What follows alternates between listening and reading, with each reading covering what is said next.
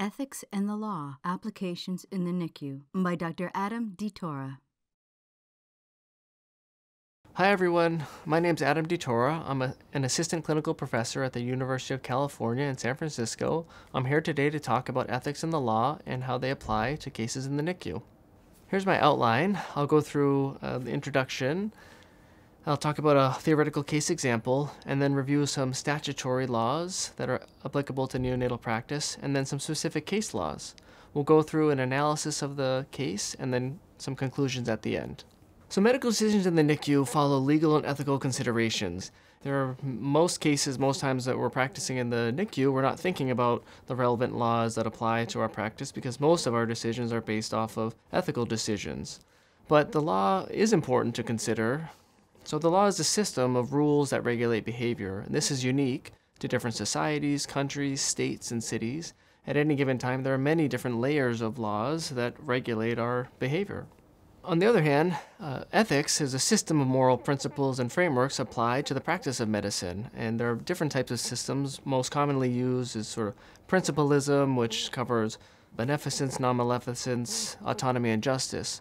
But there are other systems that are applied, and these help clarify values, judgments, and preferences both on the patient side as well as the physician side. Now, when we're working in the NICU, we primarily think about these main ethical principles, and there's a spectrum of cases that we commonly encounter.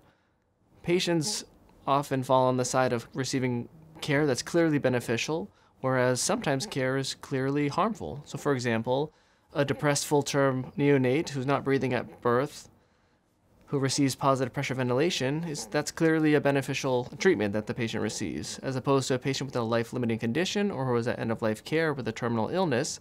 Continued intensive life care therapies may not be beneficial. Now, there are some cases that are complicated, and most of these cases I find are when physicians and parents disagree with the appropriateness of medical care, and some of these cases require analysis of relevant statutory and case laws to help figure out what's the best thing to do in that situation. So here's an example of a case. It's a theoretical case. So if you're the NICU fellow on call and you're called to the pediatric emergency department to assist with a resuscitation.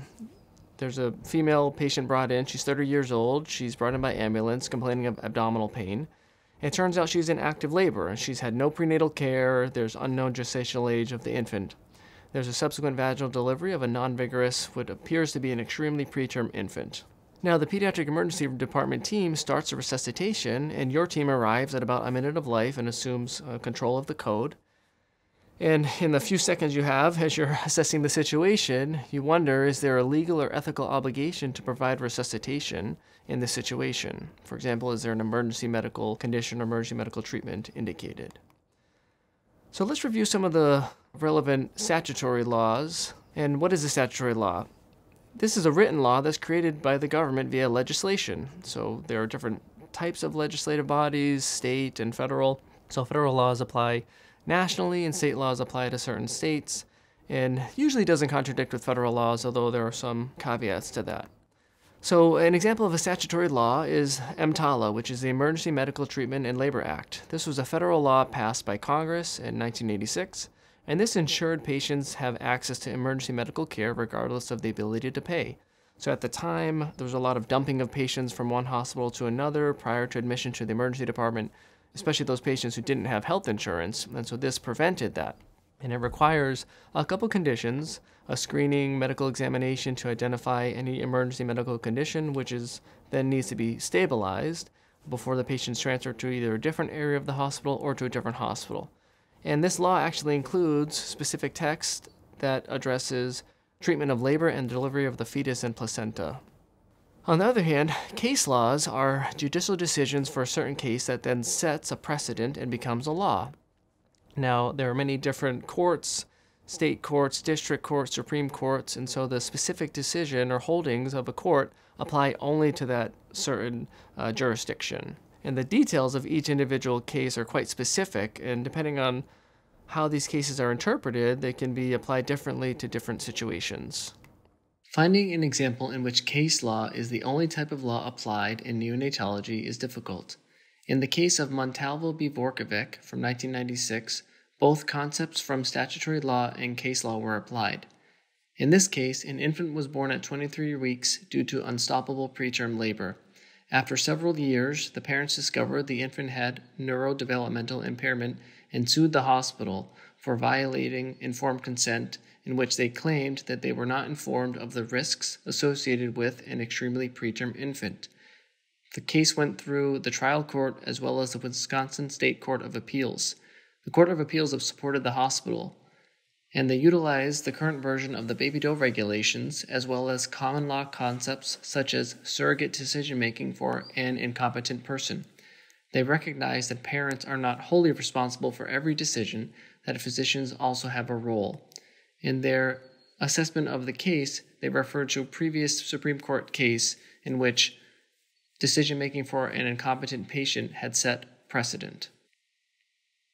When we think about decision-making for infants, it's helpful to think first, well, how are decisions made for adults?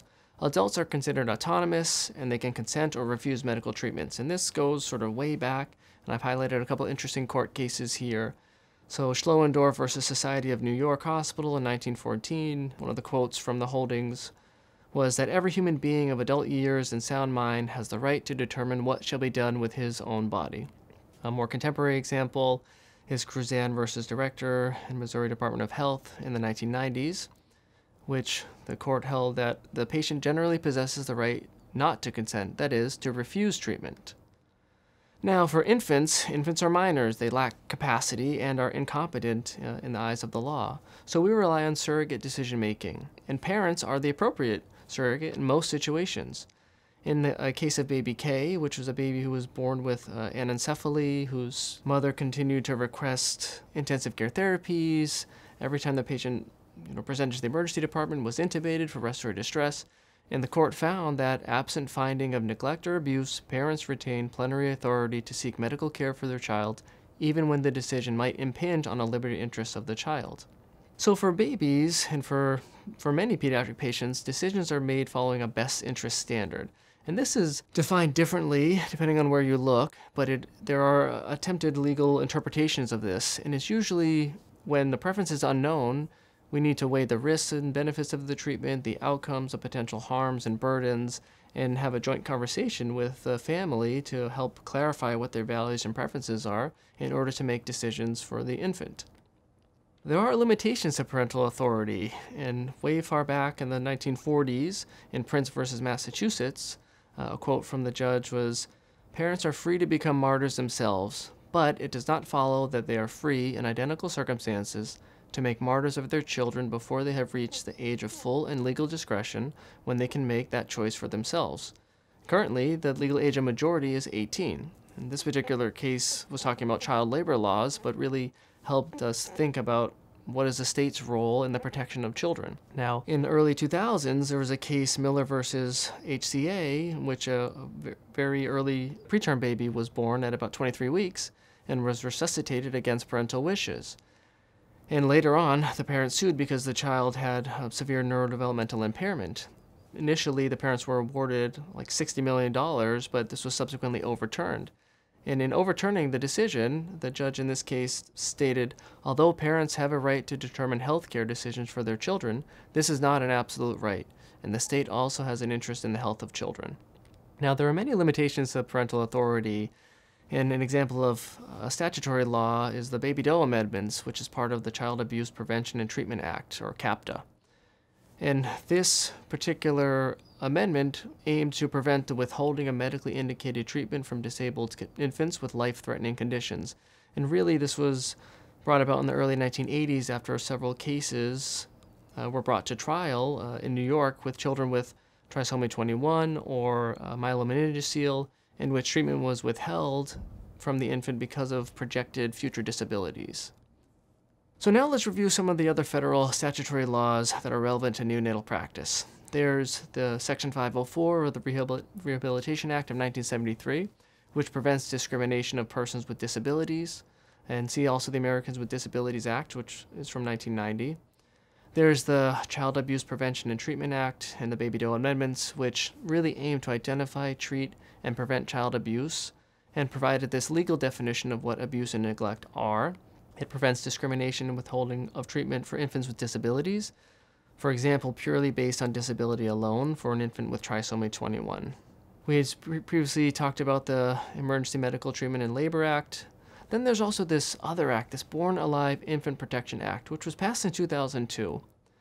So it's interesting to look at the specific text of this law, and I'll read sections A and B. In determining the meaning of any act of Congress or of any ruling, regulation, or interpretation of the various administrative bureaus and agencies of the United States, the word person, human being, child, and individual shall include every infant member of the species Homo sapiens who is born alive at any stage of development. As used in this section, the term born alive, with respect to a member of the species Homo sapiens, means the complete expulsion or extraction from his or her mother of that member at any stage of development, who, after such expulsion or extraction, breathes or has a beating heart, pulsation of the umbilical cord, or definite movement of voluntary muscles, regardless of whether the umbilical cord has been cut, and regardless of whether the expulsion or extraction occurs as a result of natural or induced labor, cesarean section, or induced abortion. So those words are very concerning as a neonatologist, because when this law was passed, people were very worried that it would apply to situations in which it was clear that care was either futile or potentially harmful or inappropriate. For example, an 18-week fetus who has no chance of survival, but if was born via spontaneous abortion or a medical abortion and had a beating heart, would be considered a person. So there were a lot of comments and concerns around the time this law was passed, and people were concerned that the law didn't define normative neonatal practice or what the standard medical care should be. At the time, this was passed with sort of a referendum or a whole sort of fine print. It's hard to access, but the law would not require treatment for all conditions, for example, pre-viable infants or for fatal conditions. And it really just ensured that all infants born are considered persons under federal law and thus have all the rights afforded to them. Given the exact legal definitions that was proposed in this law, some researchers out in California sent out this survey in 2009 to all current neonatologists practicing in California, and they got about a 44% response rate. And more than 50% of neonatologists had never even heard of this law, and a very small minority of them thought that this law represented the standard of care. Very few thought that this was an evidence-based law, and over 90% thought this law would lead to overly aggressive treatment of infants who will not survive. Now, after this law had passed, there was some concern that the courts would prosecute any situation in which care was withheld from children, but there has never been a case that has actually been challenged or brought to trial based off this law. But this law still exists. So let's move on to some case laws that are relevant to neonatal practice. Now, I've highlighted just a couple of cases, and there's actually a paper that I wrote back in 2015 that has a few more cases in sort of a table format that you can check out. But the baby doe cases are interesting because there was one in 1982 and one in 1983. The one in 1982 was an infant born with trisomy 21 that had esophageal atresia and a tracheoesophageal fistula. And back in the 80s, surgery was available to correct this anatomic defect. However, after counseling from various physicians, the family decided to withhold surgery, and this was presumably based off of the concern for intellectual disability associated with trisomy 21. The infant subsequently died of pneumonia at 6 days of life, and the Indiana Juvenile Court upheld the parents' decision to withhold treatment, even though there was a district attorney who wanted to challenge this and force treatment for the child. So this would never happen these days. We would never withhold care from a child with trisomy 21 specifically based off of the trisomy 21 aspect of it, because of the range of clinical outcomes and intellectual ability or disability. A second case in 1983, there was a baby that was born with a myelomeningocele, had hydrocephalus, and again, similar situation in which the parents were counseled. There was a strong likelihood of intellectual disability, and so the parents opted for non-surgical correction, which nowadays would be unheard of because it leads to permanent injury to the spinal cord and sort of just worse quality of life, worse outcomes. And so they chose bandaging and antibiotics, even though there was spinal cord contents exposed. And at this time, again, the parents' decision was challenged, and the New York State Supreme Court upheld the parents' decision to do a non-surgical intervention approach. This child did live for some time afterwards. So both of these cases actually led to the creation of the baby doe amendments under the Child Abuse Prevention and Treatment Act. There was a case in the early 90s, the Messenger case, where an infant was born at 26 weeks. The parents requested no resuscitation, and the infant was resuscitated against parental wishes, admitted to the NICU. And in this case, remarkably, the father personally extubated the child, handed it to the mother, and allowed the infant to die in the mother's arms. And the father was actually tried for manslaughter and was acquitted. And this is a very rare situation.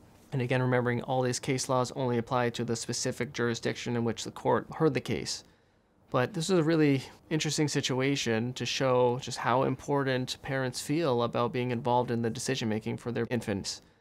Now, I find this case particularly interesting. I talked about it a little bit earlier. It's a Miller versus HCA. And in this case, there was a baby that was born at 23 weeks, and parents requested no resuscitation. They received appropriate counseling. There was a plan with the team at the time to offer no resuscitation.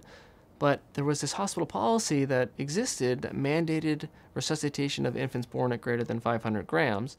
And the baby was born on a night in which that sort of initial conversation with that team wasn't around.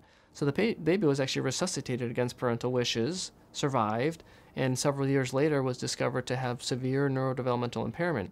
The parents sued the hospital for battery and initially won $60 million, but the Texas Appellate Court overturned the decision. And a quote from that holding is that parents have no right to refuse urgently needed life-sustaining medical treatment to their non-terminally ill children.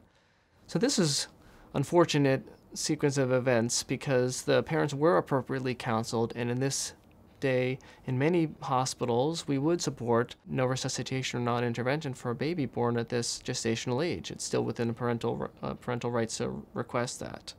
Now, those are some examples of cases which are sort of life and death decisions, and there are other examples in which ethics and the law converge, sort of everyday examples. So some frequent situations that I've encountered are, can infants born to mothers with substance abuse be tested for drug screening against parental consent? This has, ethical and legal implications, and can it really affect the care of a child, especially if we're watching for withdrawal of a baby whose mom was using a narcotic that's long-acting? Can parents refuse vitamin K, erythromycin, state metabolic screening, or immunizations, or other routine medical interventions that have very low risk of harm to the patient and have high chances of benefiting that patient? Now, what about, can parents refuse a lumbar puncture for a neonate with bacteremia and sepsis? It would be really helpful medically to know what organism is causing the infection. It changes the length of and duration of therapy, and partially treating meningitis could be detrimental to the baby. However, parents could legally refuse this procedure in many situations. For infants with life-limiting conditions like trisomy 18, can physicians refuse to provide life-sustaining medical treatment? Most of these babies or children will die before age 1.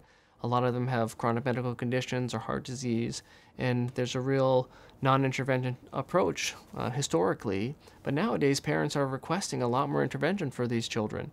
And who are we to say that having 30 days or 100 days or 6 months with their child with a life-limiting condition isn't meaningful for them? And lastly, I really struggle with this question: can surgical palliation be withheld from infants born with hypoplastic left heart syndrome? The advances in surgical care over the last 3 decades have really shown that children with this condition can live for multiple decades. And should we really be offering palliative care from the beginning, a non-surgical approach, which usually means a much shorter lifespan for these patients? So let's go back to the case we talked about in the beginning. So to remind everybody, this was a mom who presented to the emergency department without any prenatal care, and she delivers an extremely preterm infant in the emergency department. And resuscitation is already started by the time the NICU team arrives at about a minute of life. So this is an unfortunate situation in which the peri-viability counseling just didn't happen. And because it's an emergency situation, and given the lack of information, one could conclude that an emergency condition existed, and perhaps EMTALA applies here, that the patient needs to be attempted to be stabilized prior to transferring the patient to a different area of the hospital. So a trial of resuscitation would seem reasonable in this situation to see if the baby would respond. And according to the neonatal resuscitation program, if a baby has asystole or doesn't respond to appropriate medical interventions within about 10 minutes or 15 minutes, then it would be reasonable to call the code and redirect care at that point. But trialing this resuscitation allows for more time to gather information and then perhaps counsel the family and explore their preferences afterwards. Now remember, ethically, withholding and withdrawal of life-sustaining medical treatment is ethically equivalent and thus would be ethically permissible. If we would, from the beginning, have allowed non-intervention and palliative care, then withdrawal of mechanical ventilation or artificial nutrition and hydration would be ethically permissible in this case. Some conclusions from this lecture are that the ethics and the law often intersect. Even though we don't think about the law every day, many of our ethical principles go hand in hand with the law. There are many cases that are clear-cut. Medical care is beneficial in many situations in which we'll walk into as neonatologists. However, other cases are not. And in these cases, best interests, expected burdens and benefits, as well as family preferences, are used to guide decisions. We've really swung from an autonomous model or a paternalistic model back to a shared decision-making model that we try to practice. And parental authority is well supported by ethical frameworks and laws. Parental authority is not absolute, however, and laws exist to prevent child abuse, neglect, and ensure that minors receive appropriate medical care. Physicians should become familiar with relevant federal and state laws that apply to their medical practice. Now, federal laws are easier to search on the internet for, but I find it actually very difficult to tease apart the details of the state laws that apply to wherever I'm practicing. So I recommend that you don't act in isolation for complex cases. Consult with colleagues. There are ethics committees and hospital legal counsel that can help you sort through some of these difficult cases, especially when the medical team and parents disagree with what the appropriateness of medical care is for their child. So thanks for listening to my presentation on ethics in the law.